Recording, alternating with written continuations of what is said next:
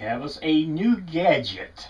We love gadgets, and to boot is a geocaching gadget. What more could you ask for? Yeah. What we have here today is the Magellan Tough Case. It's supposed to add a GPS functionality as well as an extra battery in a case to protect your iPod Touch or iPhone 3G or 3GS. We found it on special for $100. It is regularly $180, but we figured if you can find it on special for $180, adding GPS functionality to something that somebody may already have would be a pretty good deal.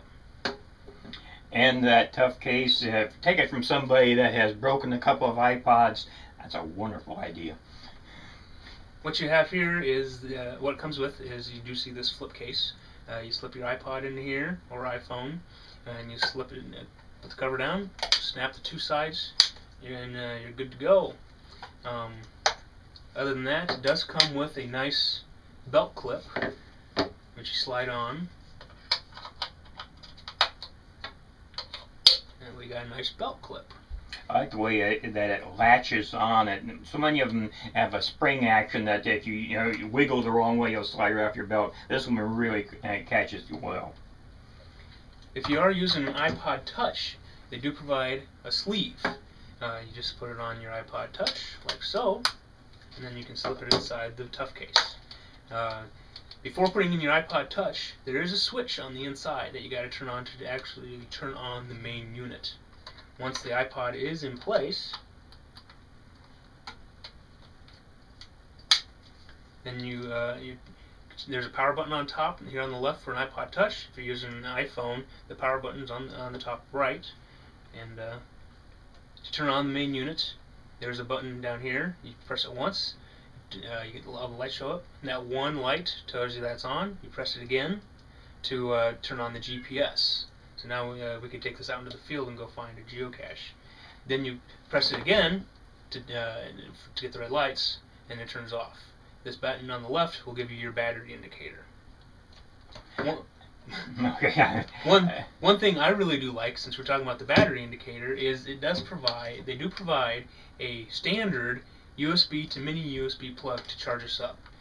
So many things these days have a proprietary USB plug. It's nice to see that they do provide a non-proprietary standard USB plug to charge up. And what I was so eager to interrupt with is the apps that are available that are linked to a GPS.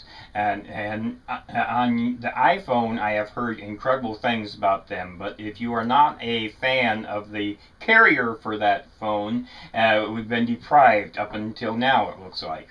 Yeah, as far as we know, we could use this with geocaching with Geosphere, MotionX GPS, the Where I Go platform with Pygo. There's probably a whole host of things out there you can use to put on here. Not to mention astronomy.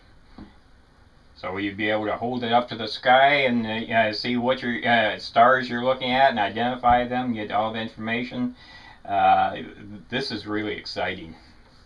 Well, what do you say we go out and try and find a cache with this? You're on!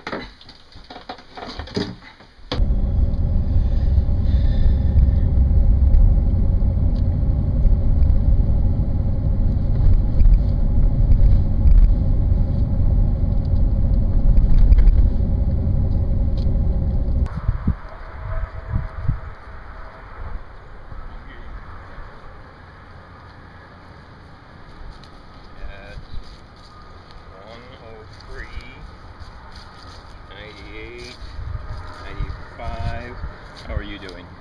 I don't know. It seems to have stopped tracking since we got out of the car. You know, I've restarted the GPS several times on there, but it just seems to stop functioning. It seems to when I get below when I get to walking speed, it just seems to stop transmitting data. Yeah, right now the arrow is pointing the exact opposite of mine. Number one. Well, let's just follow yours. Okay, yeah, 77 and we're. Okay, we're still seeing 174 on the Magellan and pointing the other direction. There's definitely not agreement.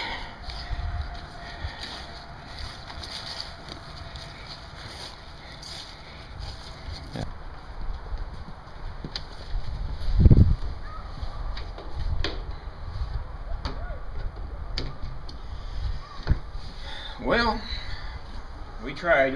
What do you think? Well, for its design, it's supposed to protect the iPod, and I think it does a really good job of that. In the time that we've had this, I dropped it a couple times. It is kind of big. Dropping it was almost an inevitability. Yeah. But as for the GPS and geocaching, it doesn't seem to track when you're walking. It does fine when you're driving, but as soon as you get below speed, you get to walking, it stops sending information to you or whatever. Yeah, and what about the charging? We had that thing on all night long, and still only got 3 bars. And it's supposed to charge within 4 hours. Yeah, so that was going to be a real headache, especially out in the field where you need to recharge in a hurry when you could go out the wrong time. And then at that price, without a navigational software with it, you're getting up where you can get a regular unit. And yeah, this thing lists as $180. And you can go to a major electronics store and get a navigation GPS for your car for about $100. And I wanted to use it for some things like the astronomy programs, and it is too sluggish and too inaccurate. We already tried it on some of the apps, and it just does not function as it should. So, what are your final thoughts on it then?